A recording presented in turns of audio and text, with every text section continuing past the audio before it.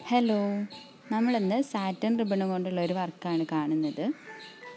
തുണിയിൽ ഞാനിവിടെ നെക്ക് അടയാളപ്പെടുത്തിയിട്ടുണ്ട്. അതിന് പുറമെ വരച്ച ലൈനിൻ്റെ ഉള്ളിലാണ് ചെയ്യുന്നത് കേട്ടോ.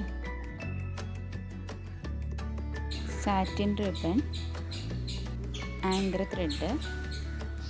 നമുക്ക് ഫ്ലവർ എത്ര വലുപ്പത്തിലാണോ വേണ്ടത് ആ വലുപ്പത്തിലുള്ള ഒരു റൗണ്ട് വരയ്ക്കണം. അതിനുശേഷം അത് 5 ഡിവൈഡ് ചെയ്യുക. പിന്നീട് സാധാരണ സ്വിങ് ത്രെഡ് വെച്ചിട്ട് ഇതൊന്ന് തയ്ച്ചെടുക്കണം. നമ്മൾ ഈ തയ്ച്ചതിൻ്റെ ഉള്ളിലൂടെയാണ് സാറ്റിൻ റിബൺ ചുറ്റിയിട്ട് ഫ്ലവർ ചെയ്യുന്നത്.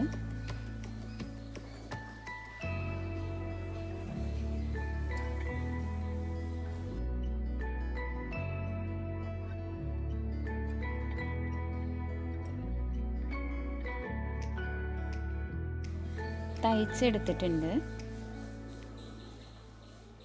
ഇനി സാറ്റിൻ റിബൺ നമുക്കിതിൻ്റെ സെൻറ്ററിലൂടെ എടുക്കണം.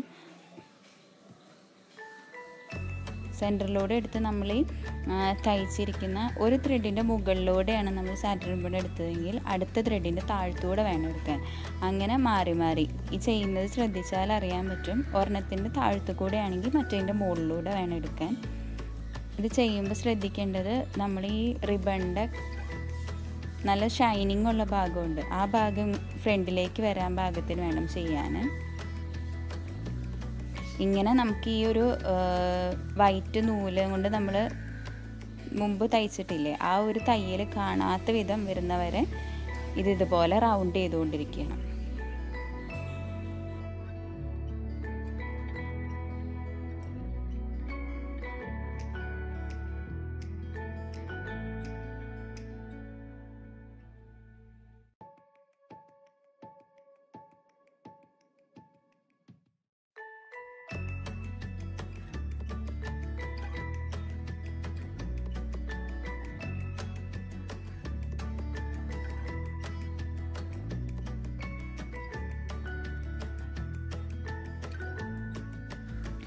ഫ്ലവേഴ്സൊക്കെ കംപ്ലീറ്റ് ആയിട്ടുണ്ട്.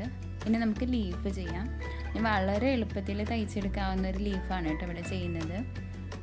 ഈ പിക്ചറിൽ കാണുന്നത് പോലെ തന്നെ വളരെ എളുപ്പമാണ് ഈ ഒരു ലീഫ് ചെയ്യാൻ. സാധാരണ റണ്ണിങ് സ്റ്റിച്ച് 2 സൈഡിലേക്ക് ഇട്ടിട്ടാണ് നമ്മൾ ചെയ്യുന്നത്. അപ്പോൾ നമുക്ക് അതുകൂടെ ഒന്ന് ചെയ്തെടുക്കാം.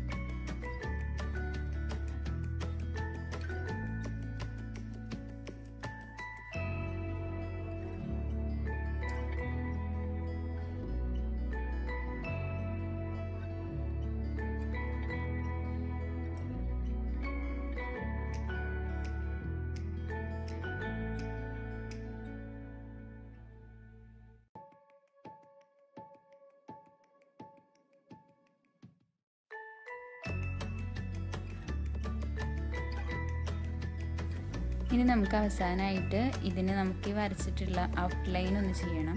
ഔട്ട്ലൈൻ ഞാൻ ഈ സെയിം വൈറ്റ് സാറ്റിൻ റിബൺ വെച്ചിട്ടാണ് ചെയ്യുന്നത്.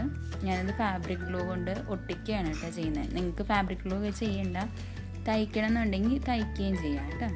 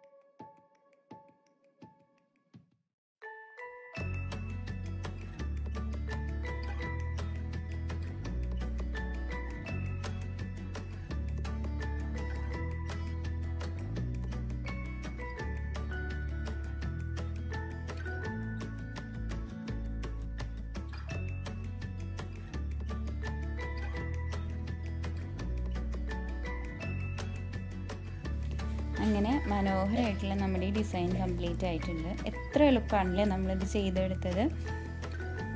അപ്പോൾ എല്ലാവർക്കും എൻ്റെ വീഡിയോ ഇഷ്ടമായിട്ടുണ്ടാവുമെന്ന് വിചാരിക്കുന്നു. ഇഷ്ടമായെങ്കിൽ എപ്പോഴും പറയുന്ന പോലെ തന്നെ ലൈക്ക് ചെയ്യുക, ഷെയർ ചെയ്യുക, കൂടെ എൻ്റെ ഈ ചാനൽ സബ്സ്ക്രൈബ് ചെയ്യുകയും കൂടെ ചെയ്യുക.